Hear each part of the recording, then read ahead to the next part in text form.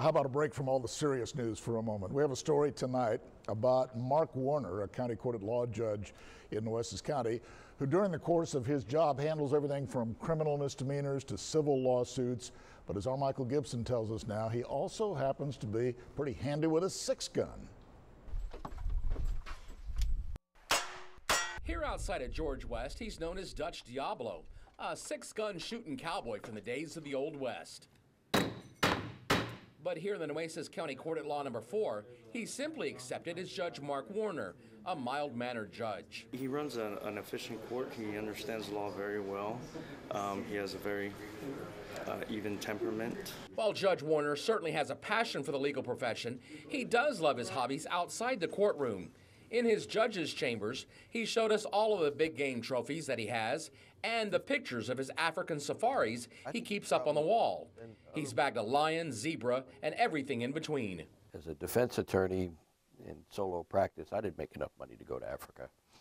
I just kept refinancing my house all the time. Maybe not the most responsible decision, but I don't regret it. I'd do it again.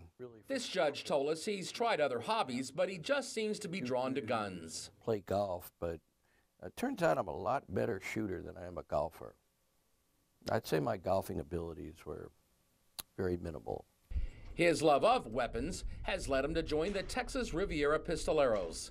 It's a cowboy action shooting club based here in George West on a ranch off of Highway 37.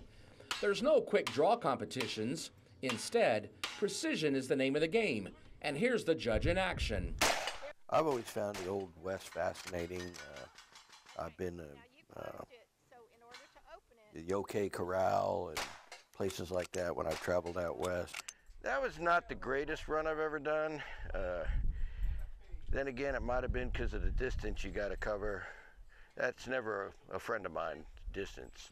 But he did come away from this shooting match as the most accurate of anyone here.